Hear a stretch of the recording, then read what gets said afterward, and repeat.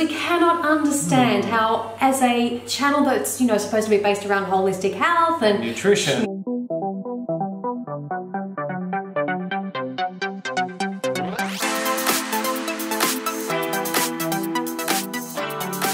Hi guys, welcome back to the channel. Welcome back. Today we are making a response video for the YouTube channel Sarah's Day. We are, and we actually made a response video to another video by Sarah's Day last year called Why I'm No Longer Vegan. We'll link that down below, check that one out. Today we're responding to one of Sarah's new videos. We have had so many requests for this. So many. My goodness. Changing my diet, day in the life, health, fitness, food and life update. And I'm now vegan, question mark on the thumbnail. So the requests have come about because people were expecting that perhaps Sarah had gone vegan, or at least was eating a vegan diet based on the title of the video and the thumbnail. Spoiler alert, she's not vegan. And people were disappointed. Yeah. So they wanted us to respond. Yes. So here we are. So here's the backstory. In late December, Sarah put out a video about a health announcement.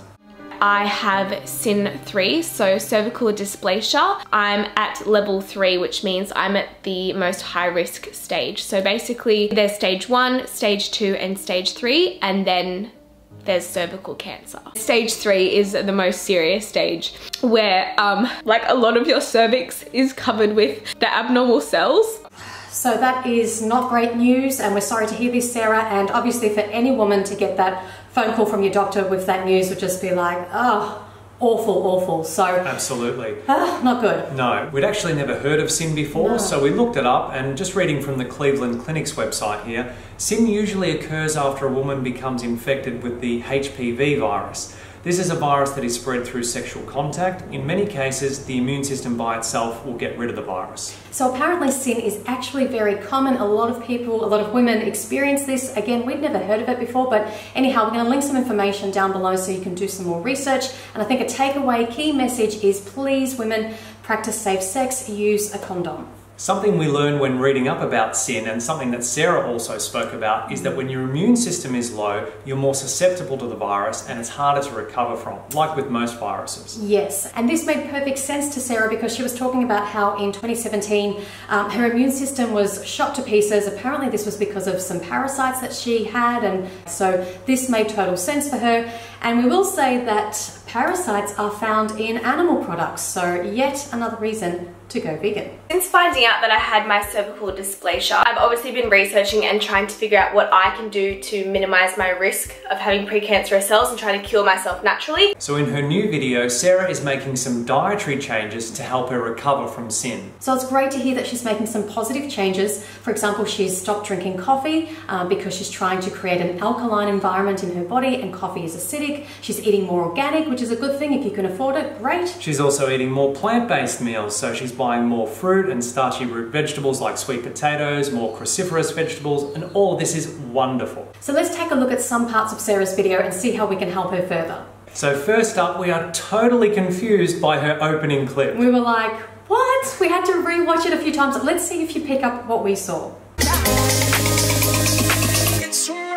Are they sausages and eggs? Is it really? I don't know. It looks like sausages and eggs. I mean, maybe they're plant-based sausages. They could be soy sausages. We could give her the benefit of the doubt. But if they're not, because she does visit a butcher later on, so it's possible that they're not plant-based sausages. She doesn't specify. No. Anyway. And there's an egg in there. That's clearly not a vegan egg. That's right, even though you could buy a vegan egg. And we did think maybe this was a meal that her boyfriend was eating, but considering it's Sarah's video, it's changing her diet, and it's a day in her life, we can only assume that this is what she is eating. We cannot understand how, as a channel that's, you know, supposed to be based around holistic health and nutrition, and she wants to have an alkaline body and fight precancerous cells. You're showing sausages. In the first processed meat, you know, it's the bottom of the barrel. And it's not just that she's showing it, but it's kind of like that repetitive, it's like a feature, like it's glamorized, like look how cool this edit is of sausages and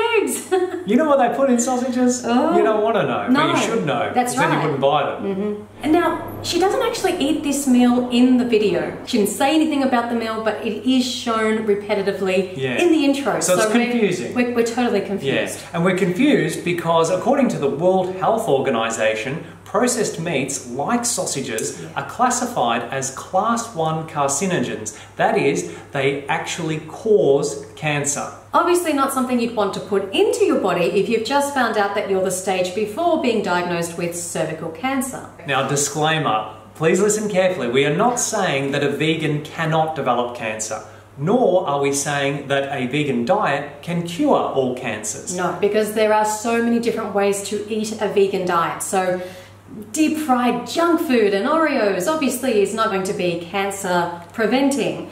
But we're focusing on a whole foods plant-based diet. And of course there are so many environmental factors that could cause cancer, even if you were eating a whole food plant-based organic diet. That's right, but science is telling us that a diet based around whole plant foods is the best shot we have at preventing and in some cases even reversing cancer. Basically, it's the least we can do to reduce the risk. So how do animal products, including sausages and egg, promote cancer cell growth? The protein in animal products appears to increase IGF-1 levels, and too much IGF-1 may lead to cancer cell growth. Remember the Pritikin experiment? You put people on a plant-based diet and exercise, and as little as 12 days you can turn their bloodstream into a cancer cell fighting machine. Here's the before picture. A layer of breast cancer cells is laid down in a petri dish, and then blood from women eating the standard American diet is dripped on them, and as you can see, even people eating crappy diets have some ability to break down cancer. But after just 12 days eating healthy, blood was drawn from those same women, dripped on another carpet of breast cancer cells, and this is what you're left with. Right? Their bodies cleaned up. You can also look at it another way. This is what's called eternal deoxynucleotide transferase, DUTP, nick end labeling, or tunnel imaging, which measures DNA fragmentation, cell death. Dying cells show up as white spots. So again, this is the before, what the blood of your average woman can do to breast cancer cells. It can kill a few. But then, after 12 days of healthy plant-based living, their blood can do this. This is that programmed cancer cell death. After eating healthy, their own bodies were able to reprogram the cancer cells, forcing them into early retirement. It's like you're an entirely different person inside. How does a simple dietary change make one's bloodstream so inhospitable to cancer in just a matter of days? That was the next question they set out to answer, and they finally did in 2011. Here we sought to determine the underlying mechanisms for this anti-cancer effect. Well, what they came up with was IGF-1. If you measure the blood levels of insulin-like growth factor 1 before and after 11 days on a plant-based diet with exercise, IGF-1 levels significantly drop, and IGF-1 binding protein levels significantly rise. That's one way our body tries to protect itself from cancer, from excessive growth, by releasing a binding protein into the bloodstream to tie up IGF-1. It's like our body's emergency brake. Yeah, sure, in as little as 11 days, a healthy diet can reprogram our body to slow down IGF-1 production, but you still have all that IGF-1 circulating in your bloodstream from the bacon and eggs you had the week before. So your liver releases this snatch squad of binding proteins to take it out of circulation pronto. Exercise alone can drop IGF-1 levels, but you need that plant-based diet to get those kind of snatch squad levels. And so with that combination, 20% less IGF-1 and 50% more IGF-1 binding protein, no wonder there's such a dramatic cancer cell die-off after just a few days. So did they solve the riddle? Did they figure out how a plant-based diet shuts down cancer growth? Well, the definitive study wasn't published until recently. Same as last time, before and after a few weeks of a plant-based diet. Cancer cell growth drops, and programmed cell death, cancer cell death, shoots up. But then, here's the kicker. Remember how IGF-1 levels dropped? Well, what if you added back to the cancer the exact same level of amount of IGF-1 banished from your body because of the healthy diet? What if you added that back in with the cancer? It erases the diet and exercise effect. It's like you never started eating healthy at all. Now, if cancer growth just came back down to here, you'd be like, oh, okay, IGF-1 was part of it. But the fact that it eliminates the effects of the lifestyle changes suggests that it was the mechanism all along. Walking and eating a plant-based diet for just a few days lowers circulating IGF-1 levels, which then can reverse cancer growth. So in Sarah's video, she's doing grocery shopping, she's buying lots of fruit and vegetables, all the good stuff. And then... And eggs. Eggs!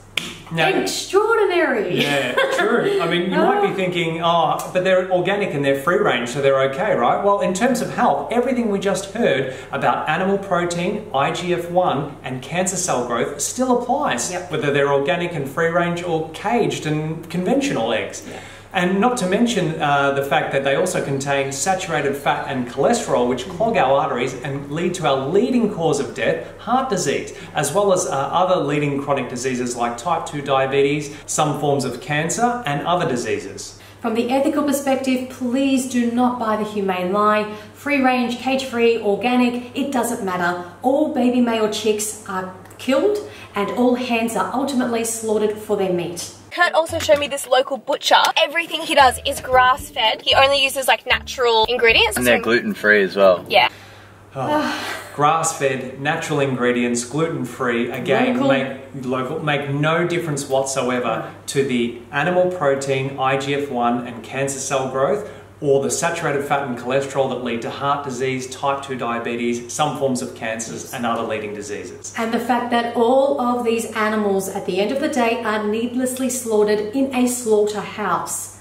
Remember, it's a house of slaughter. Nothing humane happens there, irrespective of how these animals are raised. And they don't go willingly to their deaths. No, they kick and scream and fight for their life till the very end. Just as we would, or our cat or our dog would. And in terms of the environment, if you watch Cowspiracy, you'll learn that grass-fed cattle is actually worse for the environment than factory farm raised cattle. So Sarah, please do not promote this as a good thing on your channel to your very large audience, because you have so much influence. This is incredibly irresponsible for the planet, for the environment. As you guys can see from my dinner last night, it was completely vegan, so it was a plant-based dinner. I guess I've been making a conscious effort to eat more plant-based, only because a lot of the research that I've been doing, it's really about creating an alkaline environment in your body so that the precancerous cells can't thrive, if that makes sense. It makes perfect sense, absolutely. What doesn't make sense is that you know this, but you're still eating animal products. And as we saw from the video that we played earlier,